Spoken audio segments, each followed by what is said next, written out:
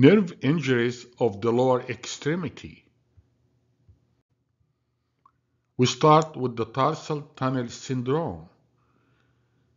80% of the cases are associated with a specific cause. The symptoms of the tarsal tunnel syndrome will include burning pain, numbness, tingling, and electric shock, usually around the ankle or at the bottom of the foot, the plantar aspect of the foot. You got to know about Tom, Dick, and Harry, the arrangement of the important structures at the medial side of the ankle. Here is a patient that had tarsal tunnel release, but the patient continued to have the symptoms. Why? Because there is an incomplete release of the impinging structures. Recurrence of tarsal tunnel syndrome is usually caused by inadequate release, and repeat tarsal tunnel release is usually not advisable. In general, tarsal tunnel decompression may not produce a good long-term outcome. Here is a slide that shows the cutaneous innervation of the plantar foot.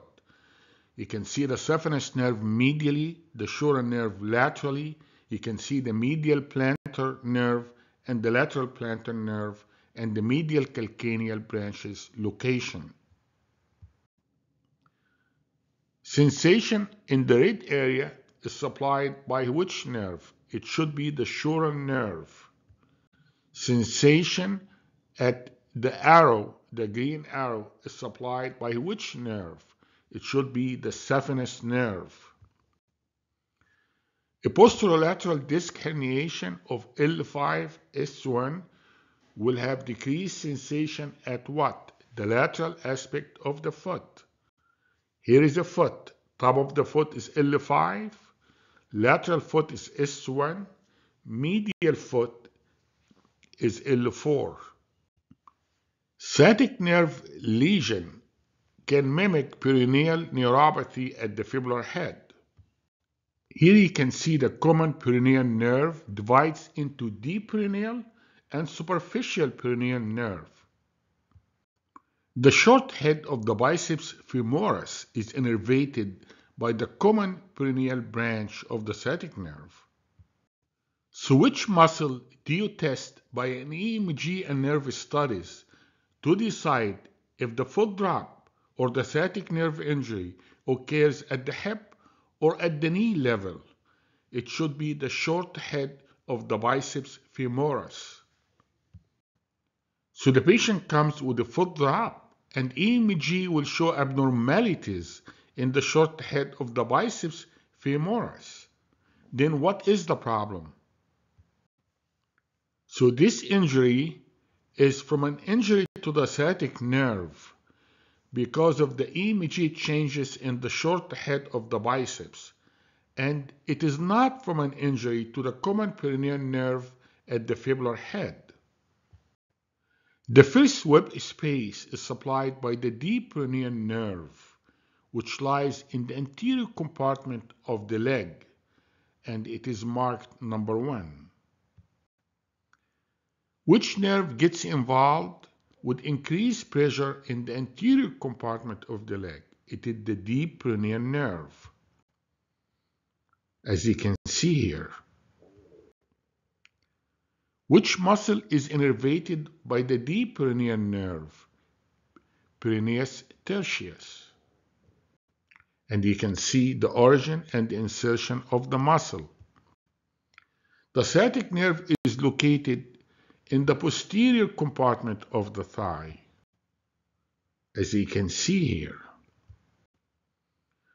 The superficial peroneal nerve has variable course and becomes superficial to the peroneus longus muscle in the distal third of the leg.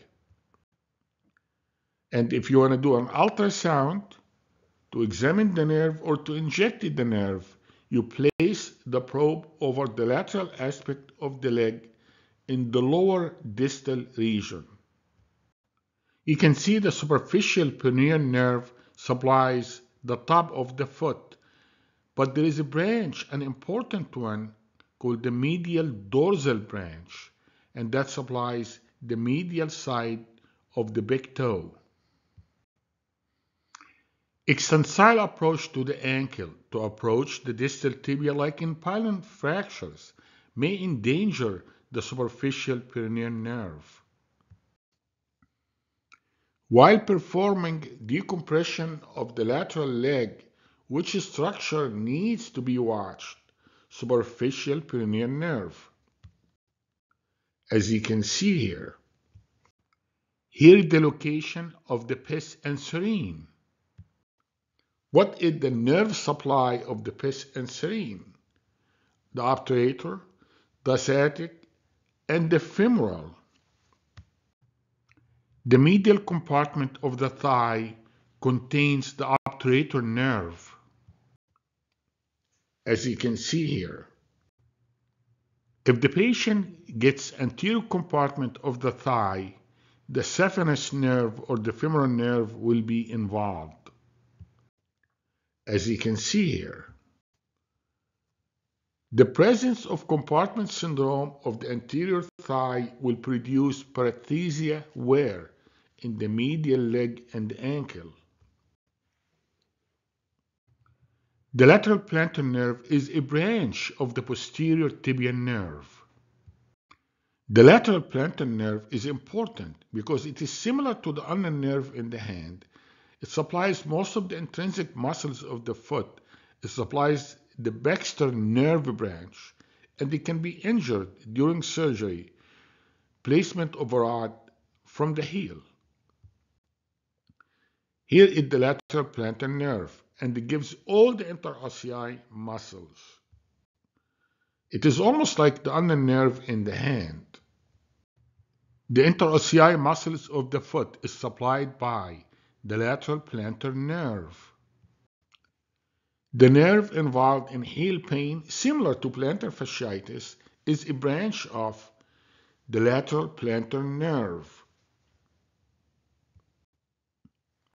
The first branch of the lateral plantar nerve is called the Baxter nerve. It is involved in chronic heel-related pain. Heel pain can be caused by many causes, including Baxter nerve and plantar fasciitis. Pain associated with Baxter nerve is very similar to pain associated with plantar fasciitis. Baxter nerve contributes to about 20% of heel pain cases, and the nerve provides motor innervation to the abductor digiti minimi muscle. Morton's neuroma occurs predominantly in the third whip space. It is a compression of the interdigital nerve.